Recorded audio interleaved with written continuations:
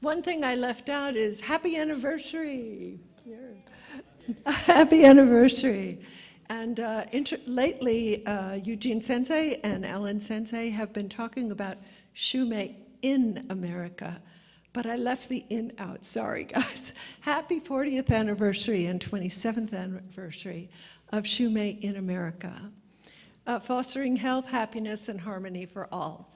In many ways, I want you to experience not just the words that I have to say, but what it is like for you to attend my retreats. That's what I have primarily been doing for Shumei, is delivering retreats. And in those retreats, we act out things, we do things. We are actually trying to learn and be infused with Kannon, touched in our daily lives in every way by Meishu Sama's message, in the ways that we take them. So to begin with, I would like for you to raise your right or left hand, I don't care which one, whichever one you want, and we're going to go down vertically, and we're going to say a Japanese word, shoujo. Can you do that with me? 1, 2, 3, shoujo. Okay. And then we're going to go parallel across. You ready? Daijo. One more time. Daijo. Okay. In the center where those two intersect, Ihara Sensei taught me there's a very special spot called Izunome. And that is really where the spiritual blossoms. We are in full balance, or hodo, as he would say. So, if you don't know the meaning of the words, don't worry. As we go through, we'll learn them, okay? Shoujo, Daijo, Izunome. Izunome. Okay, one more. Right? But wait, let me tell you what it is. It's going to be a big circle like Eugene Sensei talked about, the whole world, okay? So you ready? Shoujo, Daijo, Izunome. You ready? Big circle. Say Kaijin. Say it again. Say Kaijin. Okay, one more time.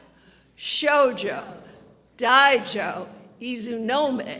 Say Kaijin. How's that? Can you wait? Eugene Sensei, my slideshow will tell you it all. Okay, I decided that I have to open my heart to you today and not just cover, but tell you why, what happened to me. I had a calling, and this is what we would say in the Eastern tradition, but also spiritually, divine power is coming down. You ready? Shoujo. Okay, one more time. Shoujo. Okay, here is my first shoujo experience. You can see this is at Hunter, New York, and the real star of this is the balcony out there that you can't see because it's in the dark and I didn't take a picture. This is when I first met Shumei in 1999, the spring of 1999, on that balcony, and I didn't know who these people were really. Eugene Sensei says, "Do you want to chant with us?" And we go out in the balcony and we chant the Amatsuno Rita.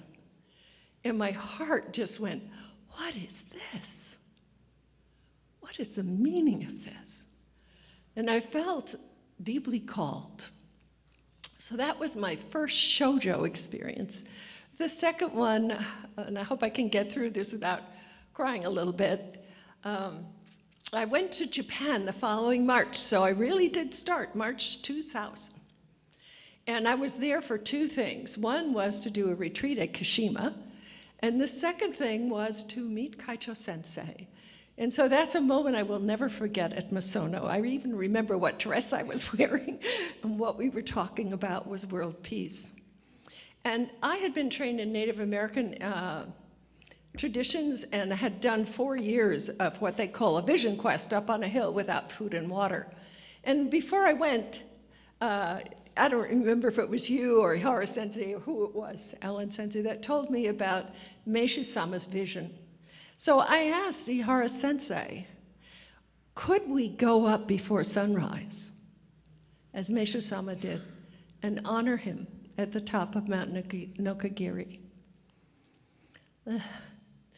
So it was dark, it was cold, it was drainy, and everyone kept saying to me, I think it's Eno. He was not a sensei yet. Is that correct, Eno? Okay. He kept saying, "You're never going to see the sun in March," at the top of Mount Nagiri. And we climbed and climbed and climbed because there was no car at that hour of the morning.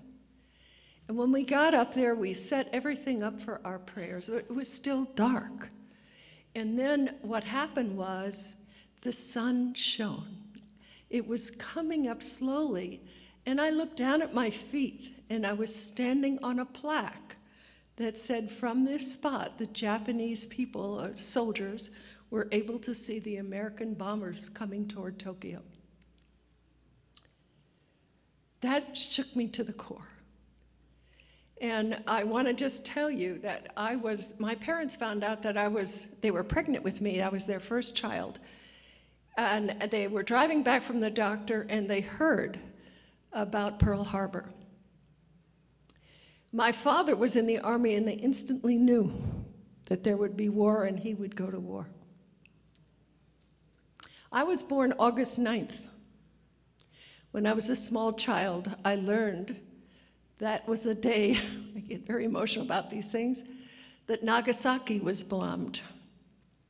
So on the one hand, I had the Japanese people bombing America. On the other hand, something horrible that's beyond our human understanding that we did to the Japanese people. So at that moment, I looked around. The sun had come up. Meishu-sama's vision had called us there. And what were we praying for? What were we working for? Japanese and Americans are standing there. We are working for Seikaijin, world citizens, the whole, I'm sorry, Eugene Sensei talked about in his talk. I've gotten very emotional, and I want to tell you one more thing, is that I am quite ashamed of our country right now. I know politics aren't supposed to be here, but I am going to bring this up. I do not want us to be at war. And I've been really different times crying about this, and I wasn't even sure I could come here and deliver this talk. So when I reached here in Pasadena, I thought, I can't even go see anyone right now. I have to go somewhere by myself. And I sat in my car and I asked for Meishu-sama's help. And I remembered, he reminded me, he was opposed to World War II. Vehemently opposed, although he kept his ideas to himself so he could have safety and do his work. But here's the story that touches my heart. He stayed true to his work. When, at the end of the war, most of you probably know this story, but for those that don't, Meishu-sama received a Japanese soldier. He received anyone. We were all children of the earth. And the person came in, the soldier came in, and he sat down and he began lamenting and saying how sorry he was that the Japanese had surrendered, but Meishu-sama, he didn't feel so sorry. He was quiet, and he helped the soldier even though the soldier didn't know.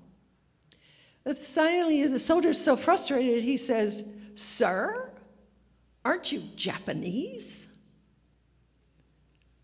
Meaning, aren't you appalled at our surrender?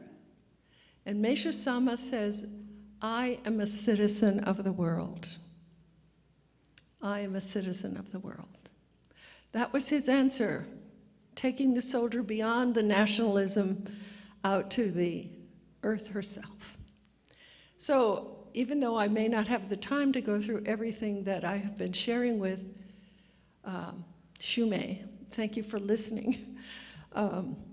I do want to say that everything I've done for Shumei has been at my great pleasure because I've been able to explore and share with Shumei members who are really the star of this, my goal for world citizenship, which I had the minute I heard of Nagasaki's bombing. I might have been 7 years old. So now I'm going to ask you all, if you are comfortable declaring yourself as a world citizen, we're going to take that divine step and we're going to say, Shoujo. You ready? Anybody want to be a world citizen here? Okay, 1, 2, 3. Shoujo. That's our yes. Then Daijo is the application of Shumei of Shoujo throughout the world. That's Daijo. You ready? Shoujo, Daijo. Okay. So one of the things I did in my retreats, and this is something I presented in Hiroshima, I tried to stick between 2000 and 2010, because Guru Sensei asked me to come there and to work with assistant senseis, assistant teachers, and seiwani, people who were helping. And so I invited them to work with 6 different ideas, but I'd like to share 3 of the things today and also ask you to be part of that. So the first one on your left there is in Japan, people practicing something called active listening, our ears, right? What is active listening? It is giving respect to another person's sacred self. It is really, truly listening. Not listening with the idea of our answers and how we're going to help them, or an irritation for stories we've heard over and over again, but deeply, deeply listening. It's something you can use by simply repeating back to the person in your own words what they have said, and it really helps for us to hear what we are saying to each other. You ready? Active listening, everybody. A different kind of hearing, a deep hearing. We work with that. We also work with the practice of keeping an open heart. And that's really simple. If you feel comfortable doing it, take a nice deep breath in. Go ahead and just imagine that as you're exhaling, your heart is opening. Okay, ready? 1, 2, 3.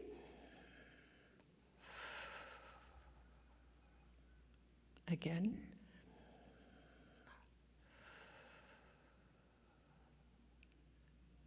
You can use that to help yourself whenever you're upset, to open your heart. All right? Each of these, to me, is a practice that helps us embody the canon, or the God's representative of compassion and mercy that Meishu-sama was infused with. And the third thing is gratitude. I just wanted to share this fun thing because I don't think many of you have had it. I was doing men's retreats in Japan, usually once a year. And so this, I don't remember exactly what year this is. I guess it's 2006. Okay, so it was all about business, right? So I'm busy doing the business retreat. We're almost done on the first day. Saturdays and Sundays, they usually were. And at the end of the Saturday, there was a rebellion. I was kind of shocked. They said, we don't want to do this. This is not what we want to be talking about. This isn't what we want to be working about. We want to work on how to get along with our wives better. I thought it was so beautiful. It was such a surprise. So we put aside everything with business, and then we thought, well, what are we going to do? And eventually working together, because the Japanese people are incredible in their creativity, we came up with the idea of an experiment of gratitude. And the experiment was this: for 6 weeks, as you're getting ready for bed at night, you will silently, without telling your wife what you're doing or your partner what you're doing, give them gratitude for how they serve you. In the morning, when you wake up, you will silently, from your heart, give gratitude for what you've been doing. To your wife, I'm sorry, I was distracted there, for example. And then at the end of the 6 weeks, and by the way, if you didn't remember at night or day, you could do it anytime during the day. You just needed to say you weren't going to tell your partner what you were doing. So at the end of the 6 weeks, I sent them all a survey.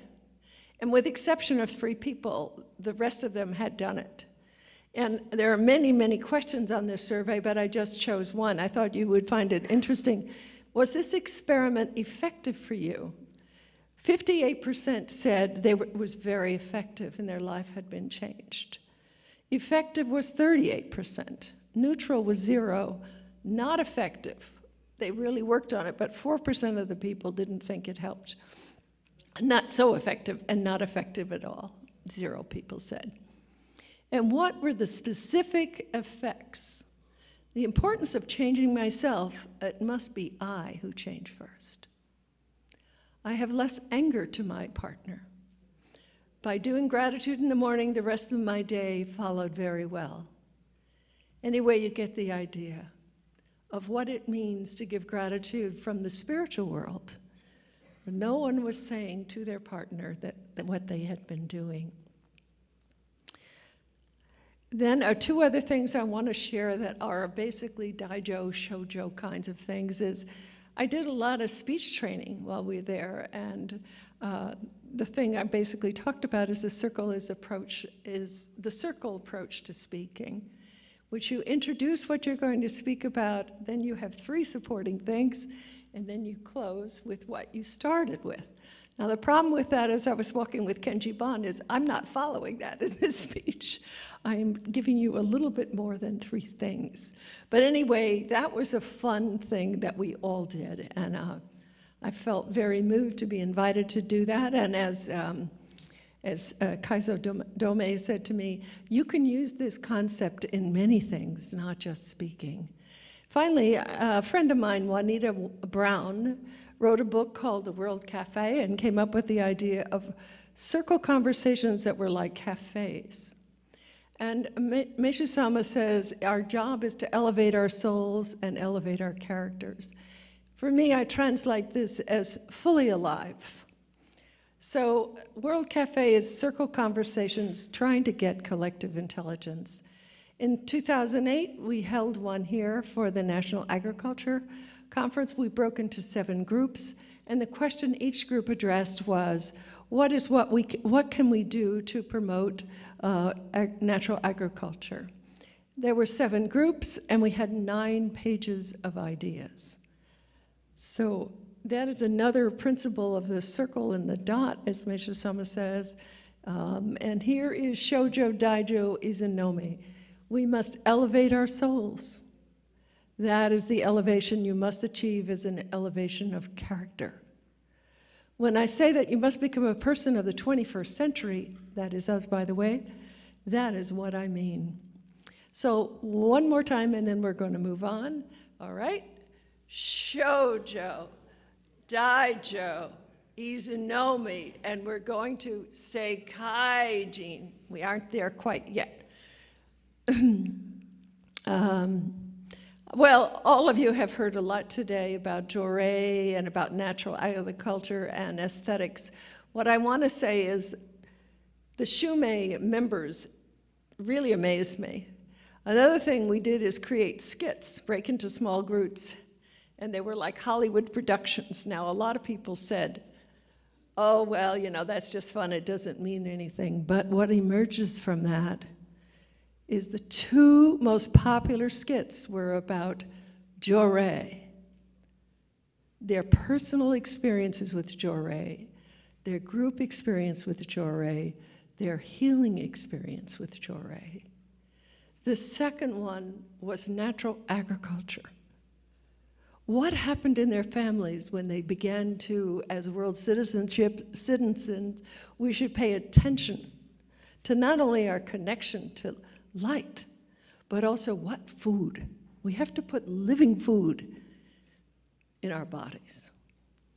So they had many stories about natural agriculture and healing and also getting along better. So I want to say that the number one thing as I said, was Jorei, but I don't have any pictures of what we were doing. There's no digital times, at least for myself, between 2000 and 2004. So I took this as a slide to show you. This is Jorei at the prayer vigil for the earth. Okay, and you can see that the jore is spreading.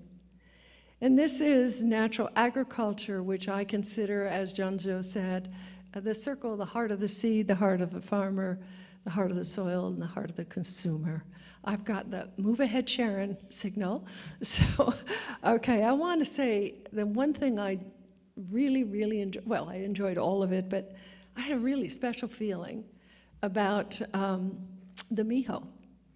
And it's designed to show us paradise on earth. And we reenacted miho art. I have two examples here. One of my favorite retreats was on the Hibo Canyon in the Black Forest of Germany. I could say more about this, but she is holding the willow of healing and pouring the oil of blessing on us.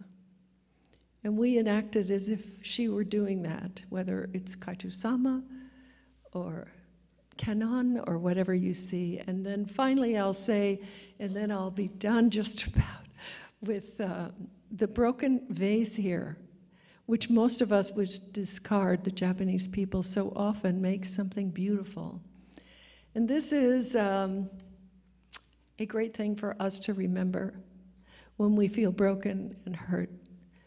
God can make something beautiful out of us. And finally, there's a new science called the science of neuroaesthetics, or how does beauty impact your life? So we're going to move on to, and this is our second to last slide, Seikaijin means world citizen. So let's do this one. Shoujo, Daijo, Izunomi, Seikaijin.